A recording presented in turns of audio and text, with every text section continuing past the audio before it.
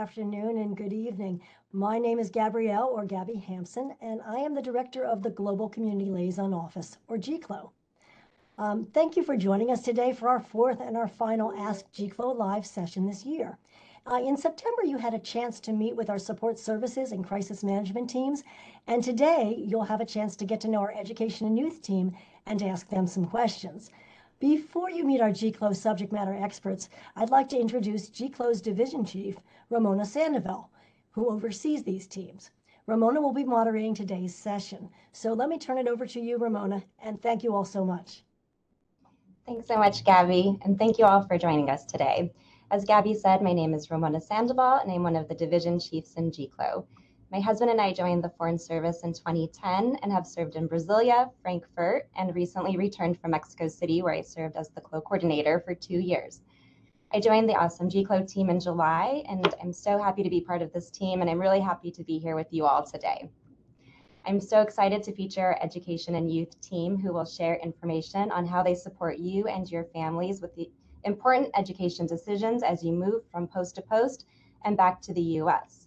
We are all family members in GCLO. We've all served overseas and in the U.S. We understand the unique challenges faced by parents and children as they move around the world and are looking forward to answering your questions today. During this session, you will meet the team, hear more about their work, and have an opportunity to ask questions and get answers from our subject matter experts. Thank you again for joining us, and let's meet the team. First, I would like to introduce Charlotte Larson. Charlotte is our Education and Youth Officer. Charlotte. Thanks, Ramona. Hello, everyone. My name is Charlotte Larson, and I'm the Education and Youth Officer in GCLO. I've been in EFM for 26 years. 22 of those years, we were posted to 6 overseas assignments: Kiev, Melbourne, Guatemala City, Santiago, Seoul, Brussels, and now Washington, D.C. And we raised 3 children in our Foreign Service family from birth through college during those postings. We navigated local preschools in foreign countries, international schools for elementary, middle, and high school, boarding school for one of my 3 children, and college applications and acceptances for our first 2 from overseas to U.S. universities, allowing them to repatriate for the first time as college freshmen. My professional career as an EFM spanned working in the private sector for a multinational consulting firm, to being a stay-at-home mom, then getting my master's degree in education, and prior to joining state, I taught in international and Department of Defense schools.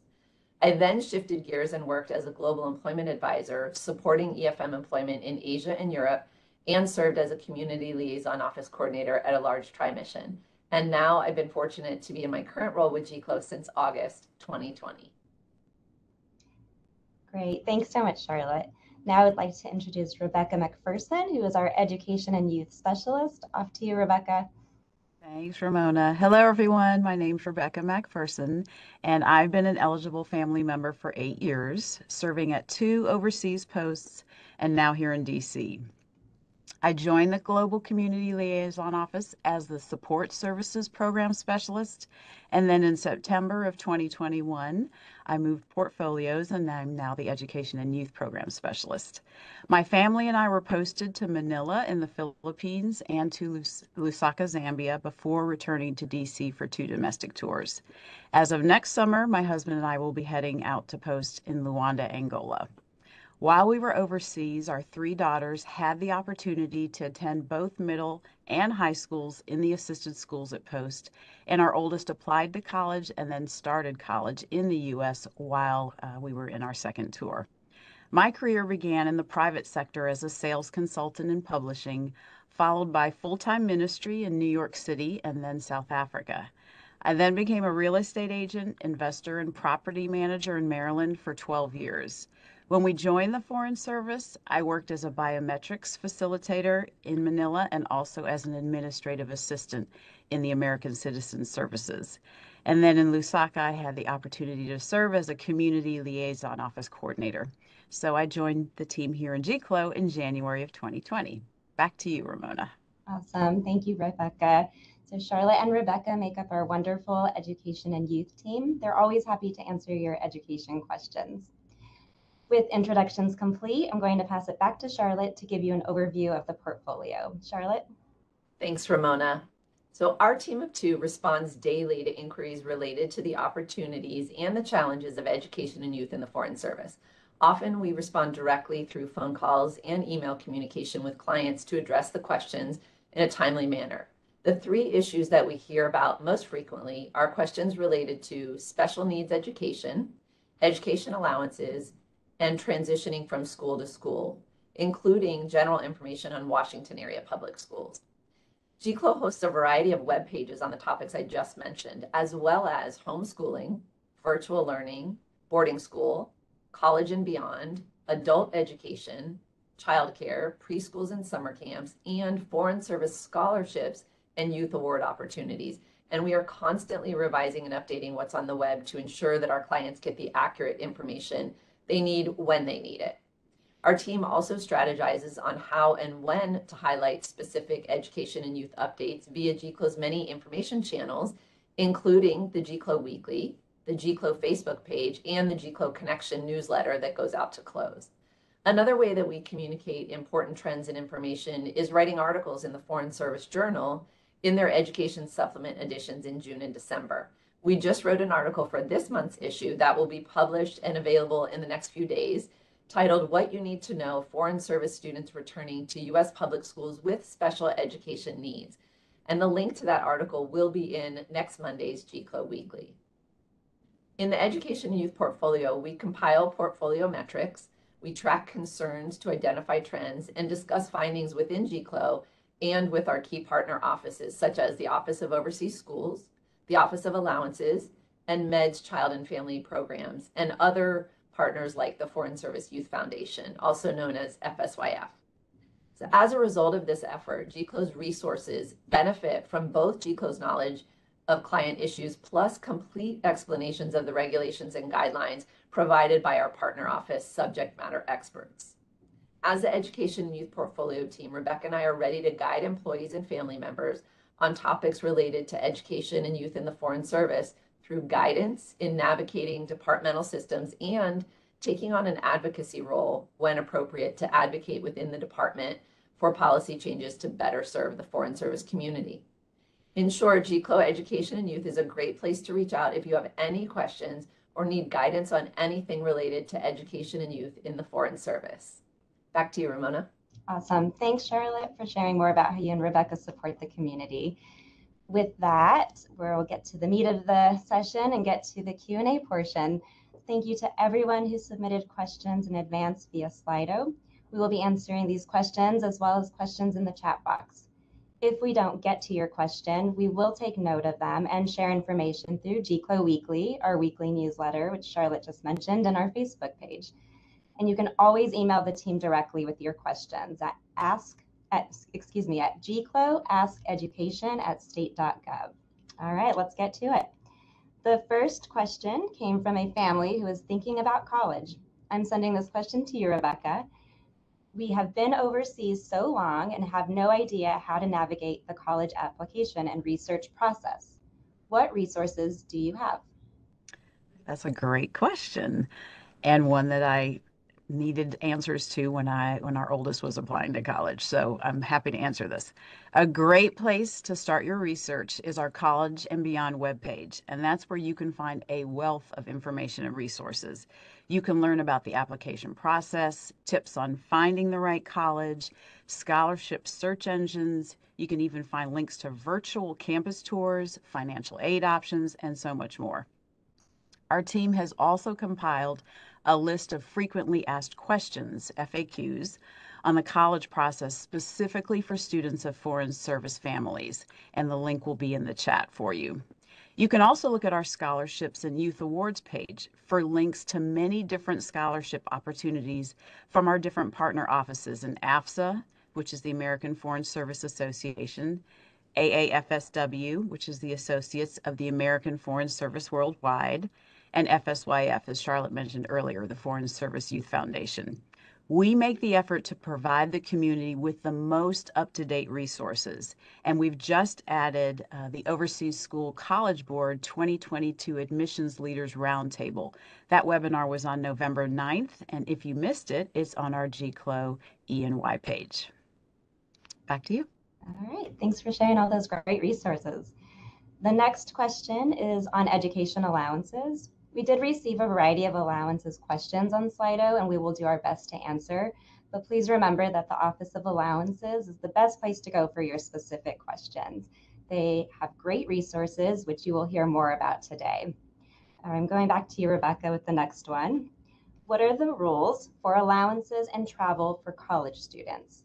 What is paid when they leave post? Do they get a shipment, 2 tickets home?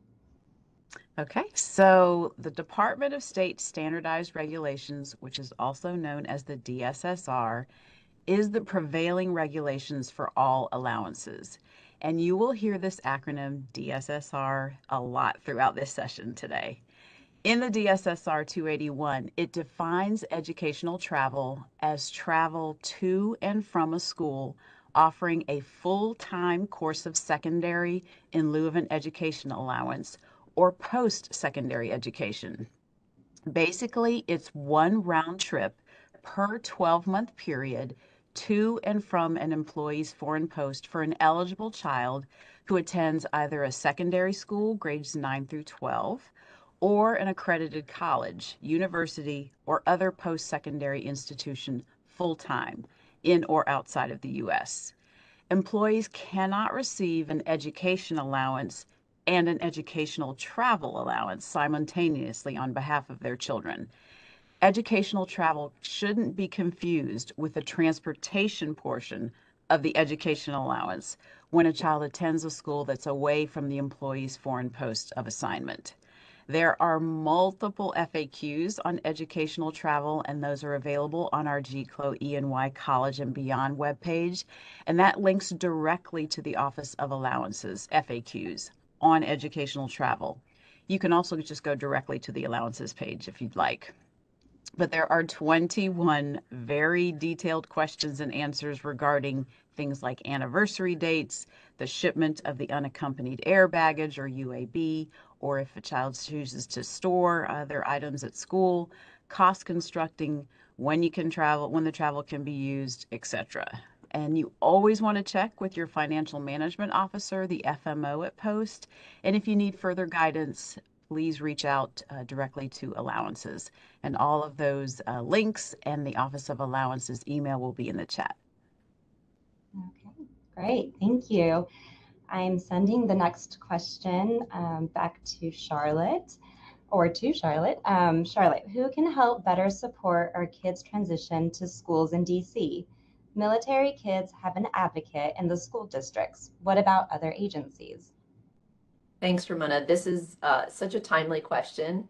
Helping our foreign service children transition to U.S. public schools in the DMV area and having a direct contact in those schools has been a goal of GCLO as well. So I'm really glad this question was asked.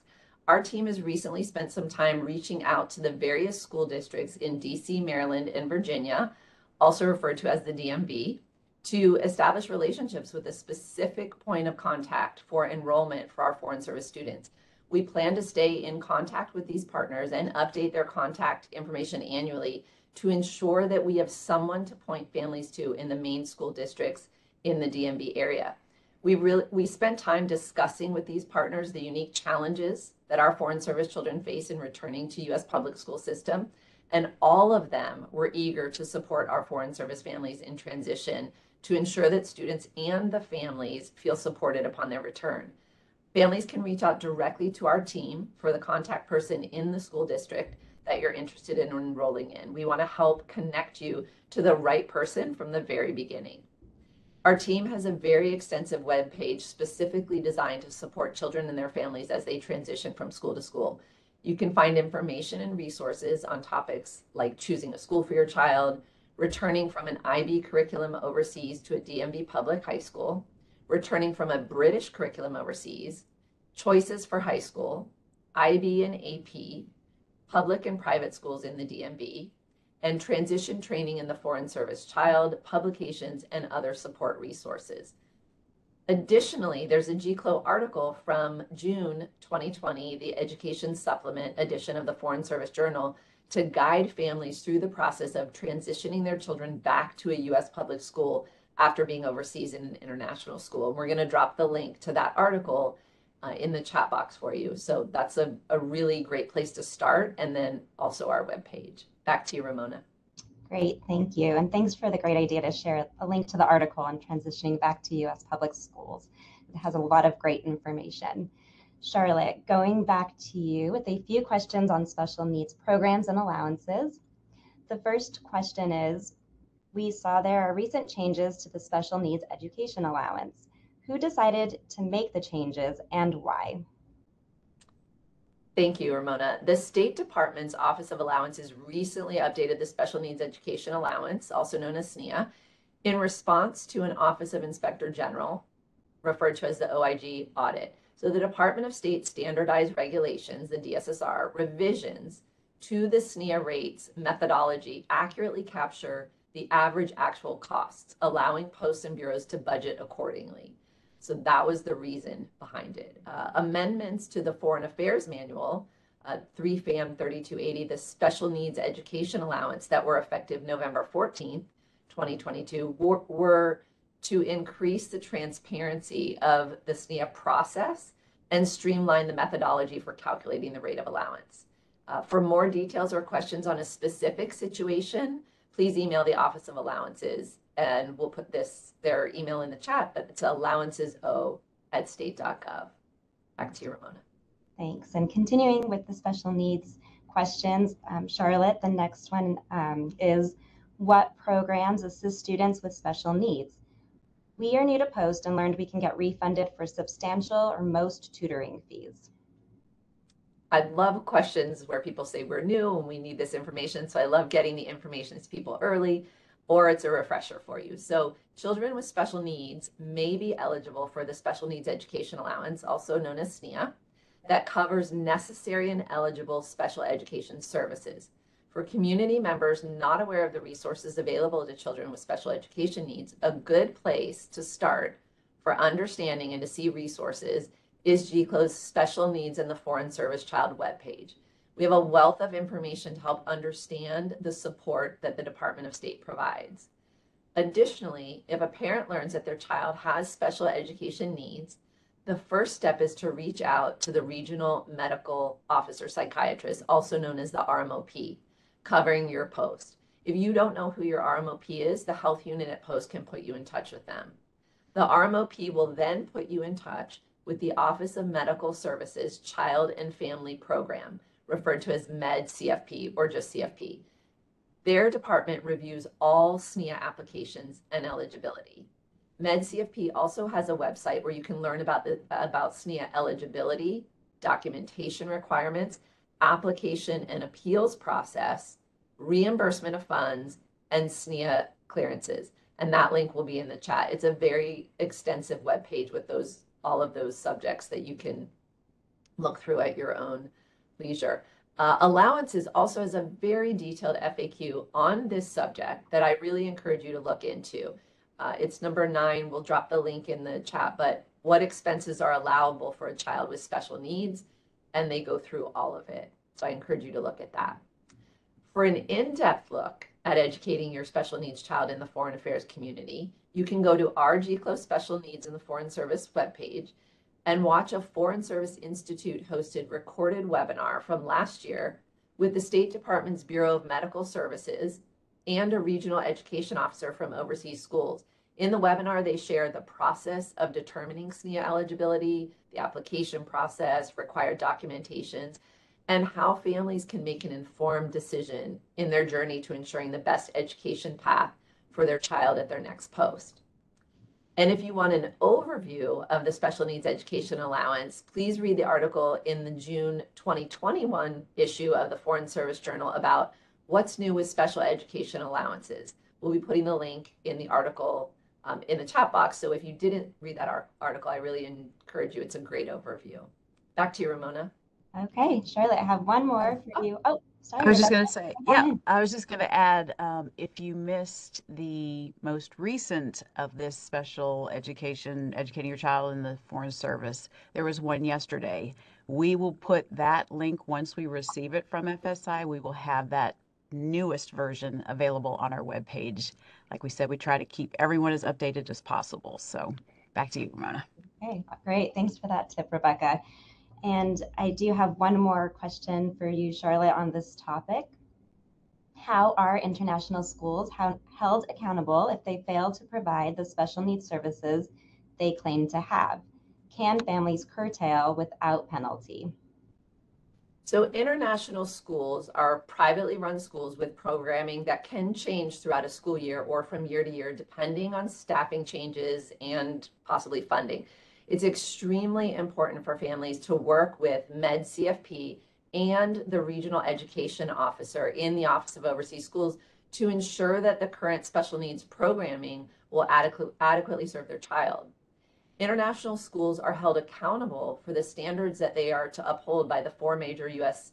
academic accrediting agencies that our assisted schools receive. If you have additional questions about special needs programs and services of the assisted schools, I really encourage you to reach out directly to our partners in the Office of Overseas Schools at overseaschools@state.gov, and we'll drop that link in the chat. They're very responsive. They want to hear from you. They want to work with you. So please reach out to them. Back to you, Ramona. Okay, thank you so much. That was a lot of really great information on special needs assistance and allowances. Thank you. Next, we're going to switch gears a little bit and pass the next question to you, Rebecca. How does the Office of Overseas Schools determine if a school is adequate? What questions do regional education officers ask during their visits to post? Another really good question. The DSSR does provide the definition of an adequate school. The Office of Overseas Schools has a very rigorous internal set of criteria that they use to determine adequacy, and the regional education officers, the REOs, make these decisions after really careful consideration and consultation with post in the schools. REOs are responsible for reviewing the school's adequacy rating every 2 years. And if you have further questions, please reach out to Overseas Schools and the REOs directly. And I need to make a little apology. I said that the webinar was recorded yesterday. It actually was not, but you can go to our webpage and watch the recording from last year. Perfect. Thanks for clarifying that. Okay, now looking at another educational option, we received this next question. What are the options if I want to send my child to boarding school? Charlotte, do you want to take this one? Sure, thanks, Ramona. Foreign service families can choose the educational method that they wish to educate their children. If a family feels that boarding school is an option for their child, they can start their research on the process on our GCLO boarding school webpage. Our team is available for one-on-one client calls to answer any boarding school questions that you may have. So please email us if you'd like to discuss the boarding school process. I love getting these emails because, as I said in my intro, I did send our youngest to boarding school, and it is a process and there is a lot involved, and we are happy to walk you through it and then point you to the people that you need to talk to. Additionally, every year the Foreign Service Institute hosts a fantastic webinar on boarding school as an education option for foreign service youth, and that is coming up this year on December 7th from 10 to 11:30. So we'll drop the link, the email to FSI if you'd like to register for that, but I strongly encourage you to attend. If you cannot attend, on our boarding school webpage, we have a link from last year or maybe the year before, but it's a fantastic overview of what to expect in the boarding school process. Back to you, Ramona. Okay, thanks. The next question is for you as well, Charlotte. If you are evacuated in the middle of the school term, should students continue with their school at post? That's a great question. That's a tough one. It depends. So every child is different, and it's the family's individual decision regarding school during an evacuation. So we encourage you, the very first step for the family is to be in direct contact with the school at post to determine if a virtual learning option is even going to be offered by the school or not, if that's a possibility. There are also time zones and children's ages to consider whether or not a virtual option would work for your child. Families evacuated to the Washington, D.C. area can enroll their children in a public school if they choose to. Our team has established relationships with all of the main points of contact for school districts in the DMV, as we said earlier, and we've put together a general school enrollment guidance checklist that is included in every evacuation message that our GCLO evacuations team sends out to the close at post for distribution to all those being evacuated. So if you are ever in a situation where you're evacuated, you will get that document that comes from our team through the evacuations team with everything that you need to know, and all of the contacts. Thanks, Ramona. Thank you. That was a great question. Thanks for that information. As you can see from all the links that we have put in the chat, there's a lot of information out there. So hopefully you're taking some of those down. And if not, if you ever need to figure out where something is, just let us know. Rebecca, back to you. We received a few more allowances questions. The first one that I'm going to send to you is, what is the process to get tutoring for my children paid for, since they are not getting what they need from the post-sponsored school? Okay, so in combination with the school at-post allowance or the at-post special needs educational allowance, a dependent may be eligible for what is known as the Supplementary Instruction Allowance, or SIA. The purpose of supplementary instruction is to provide dependent children the opportunity to take courses that are not offered at the school at post, but that are customarily offered in U.S. public schools, or to provide additional instruction that may be required by a school for a child to either remain in the same grade or progress to the next grade in that school's curriculum. So our Education and Youth FAQs webpage has information and links to the DSSR definitions for SIA as well. It's really important to discuss whether the stated purpose applies to your child with the school and the teachers, and then to submit the SF 1190 form and any other additional documentation to the financial management officer at post for reimbursement. SIA is described in the DSSR 274 and 276. Hope that helps. Yep, thank you. The next question is about virtual and homeschooling expenses, Rebecca, and it's a two-part question.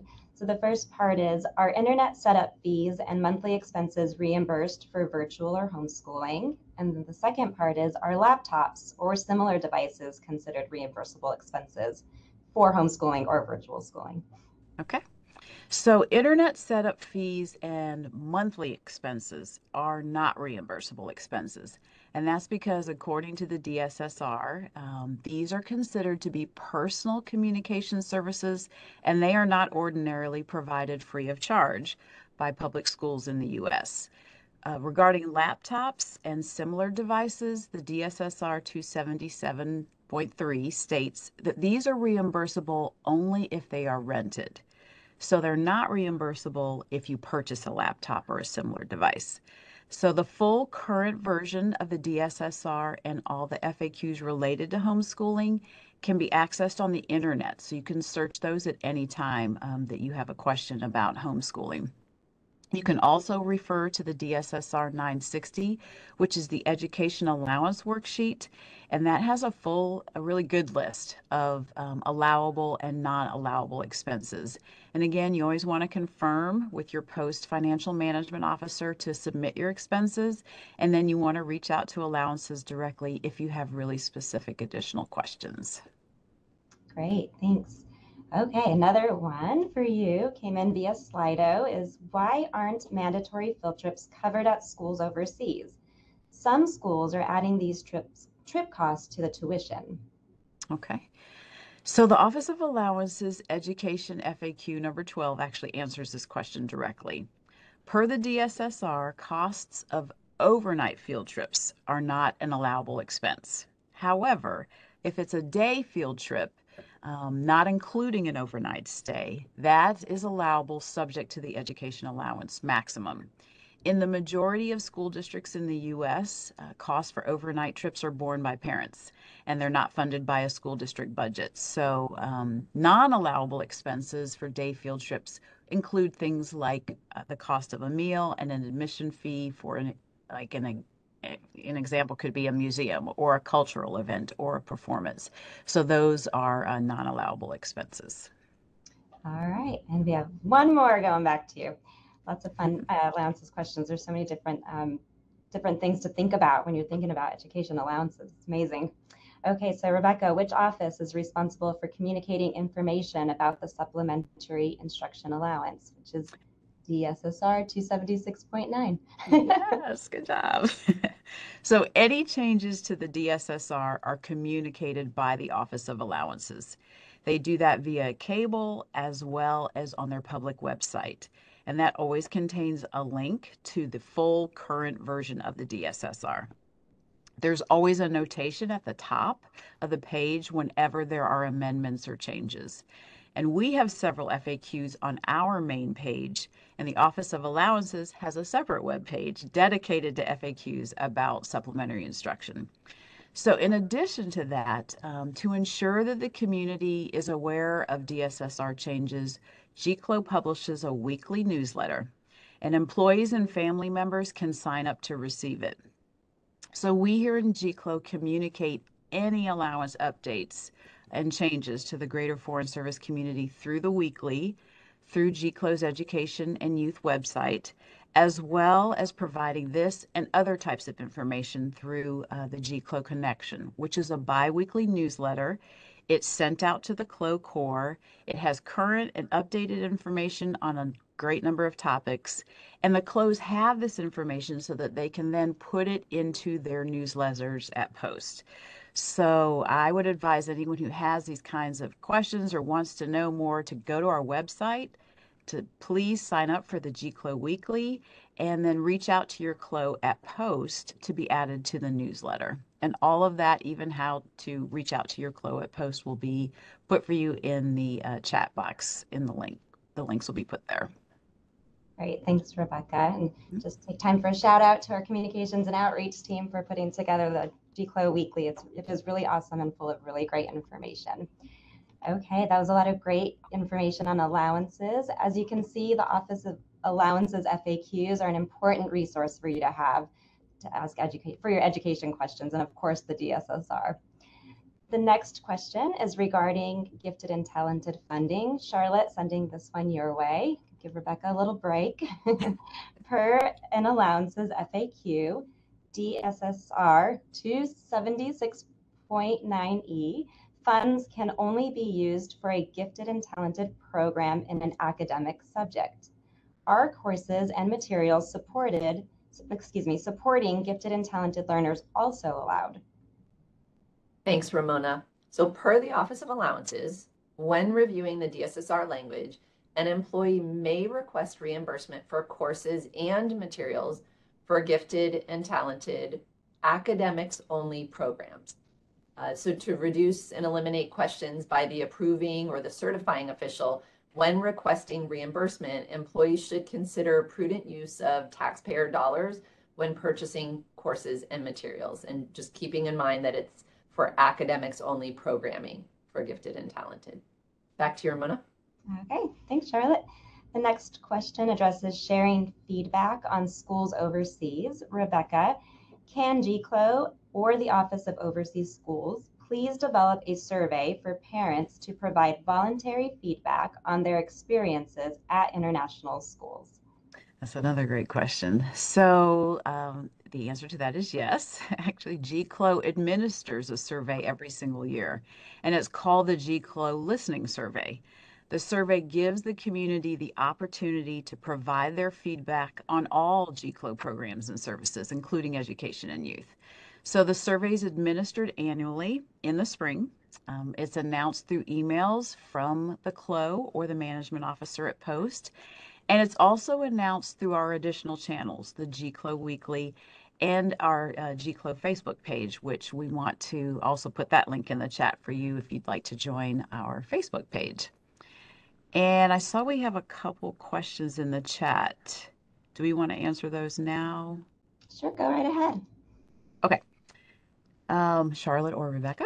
Can GCLO or allowances announce basic information about the supplementary instruction allowance on an annual basis, not just when there are changes? Do you want to answer that, Charlotte, or do you want me to answer it? Go ahead. Okay. So, like we said, we are constantly updating our web pages. And so whenever there are changes or amendments, we make sure that the community has access to that information. So the supplementary instruction allowance doesn't necessarily change on an annual basis. It's only when there are changes or amendments made that, first of all, the Office of Allowances will announce that in a cable, like we mentioned, and they will put it on their public website. And we will then also send that messaging out. So if there aren't any changes to the supplementary instruction allowance and it remains the same in the DSSR, we're not necessarily announcing that because it's the same, but we will make sure all amendments and updates and changes are sent out to the community in real time and making sure that people have that up-to-date information as soon as it happens. So. Okay, great. Thanks, Rebecca. And Yeah. The other question about the courses and materials have to be connected to a GT program. I suggest that you reach out directly to Allowances if you have a very specific question.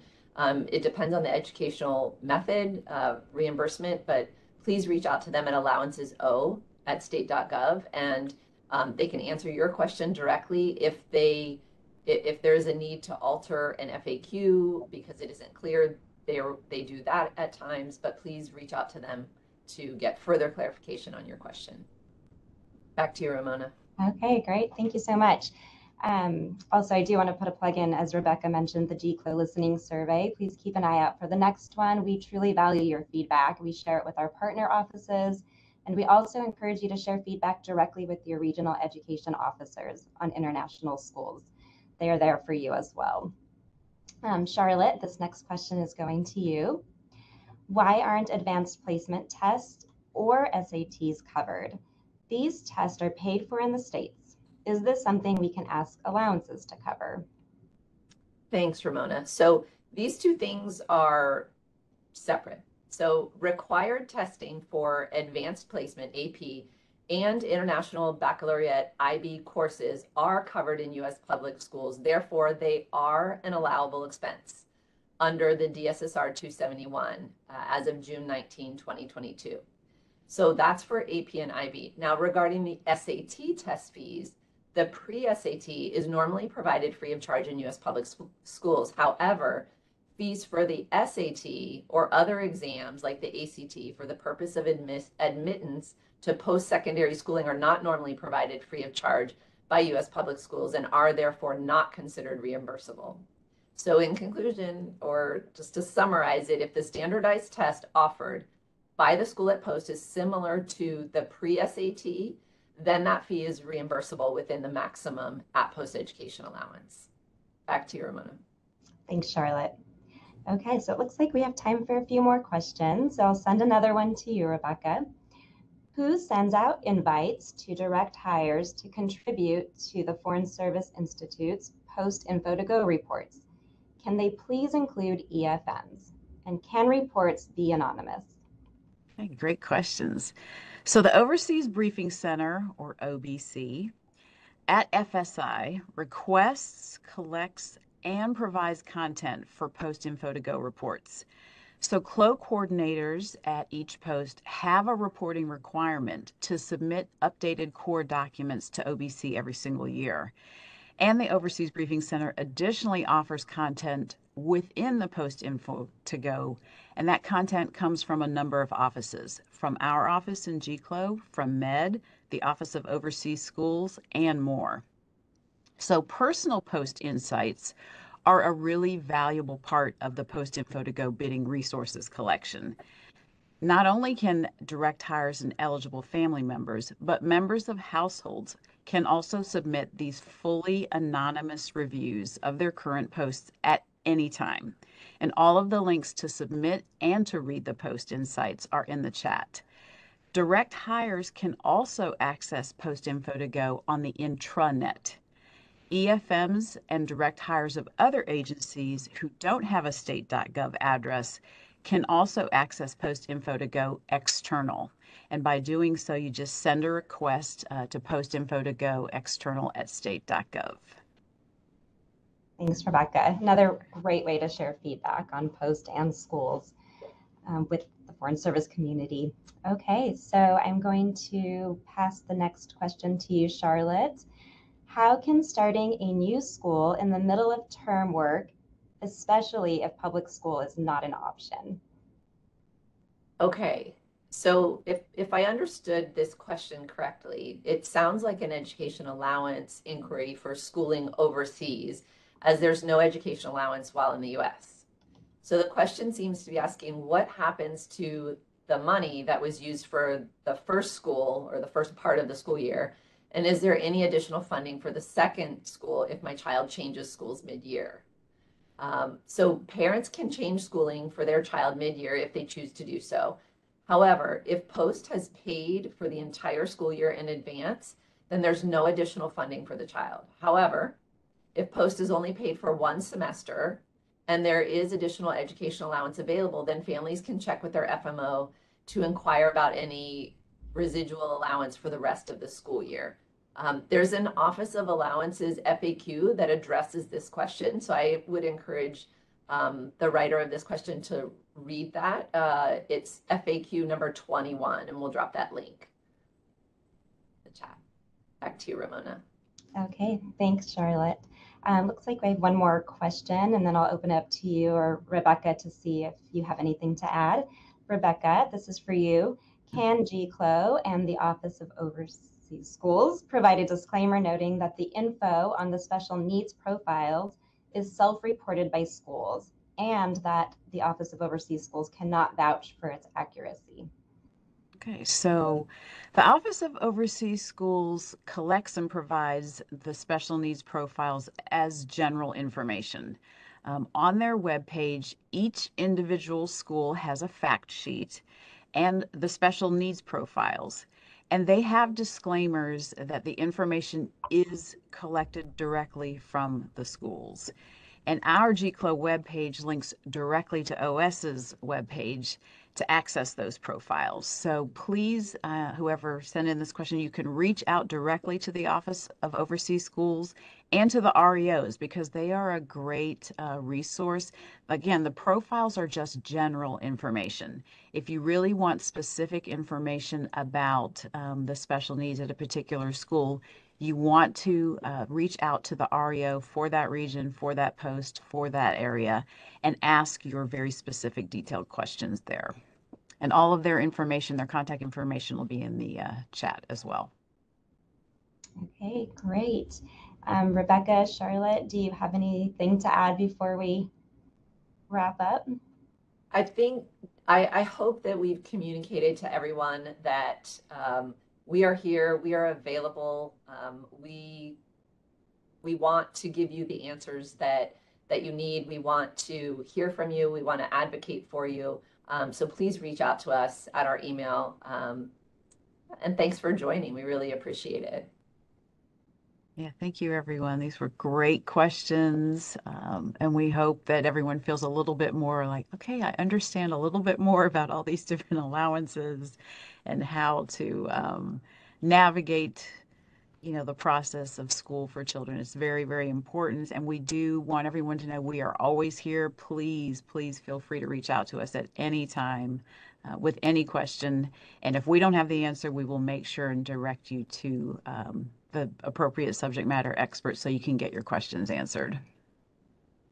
Great, thank you. Thank you so much. And yes, thank you for all the great questions.